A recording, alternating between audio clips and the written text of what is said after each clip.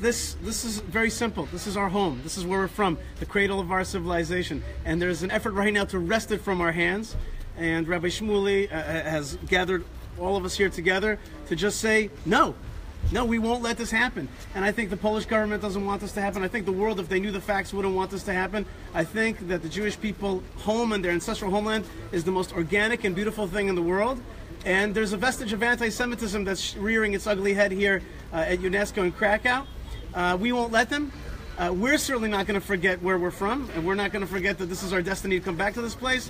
And we're not going to let people make a pogrom in Jewish history here in beautiful Krakow, another ancient city.